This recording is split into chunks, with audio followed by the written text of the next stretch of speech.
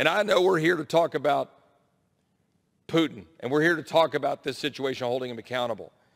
And I don't want to get too partisan here, but our country should have been doing more sooner.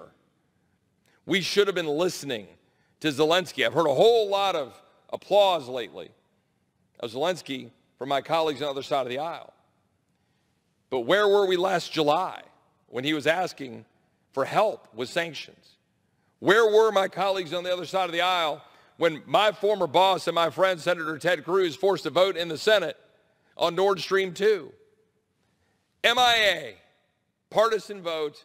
We're not going to continue sanctions on Nord Stream 2. We're going to go along with Biden's decision to stop sanctions on Nord Stream 2.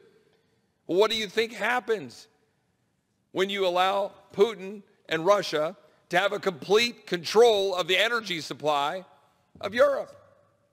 What do you think is going to happen when you empower a thug and a dictator? What do you think is going to happen?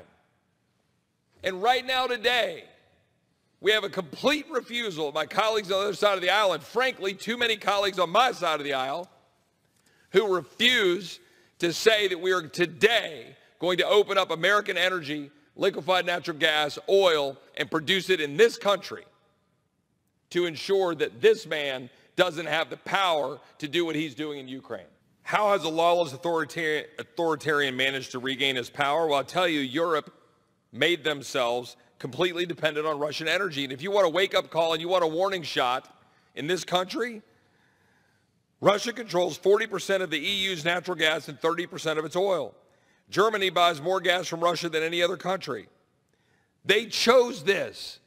They chose fracking bans. They chose to shut down energy freedom in Western Europe.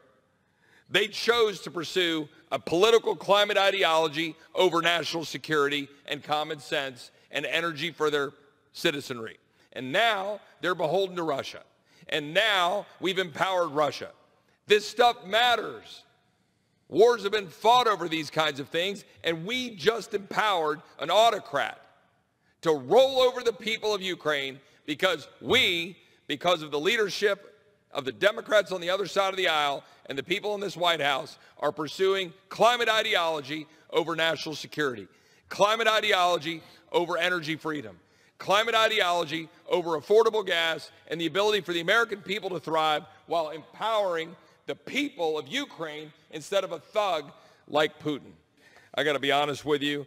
I am sickened at what we're doing in this body. Instead of debating and voting here and having a serious discussion about how we should spend our assets to support Ukraine, but be sensible about what we're doing with policies here, we're going to have a vote on banning Russian oil. What good does it do to ban Russian oil if you're going to go buy it from Venezuela or Iran? Why don't we produce it here in the United States? It's cleaner and it's better.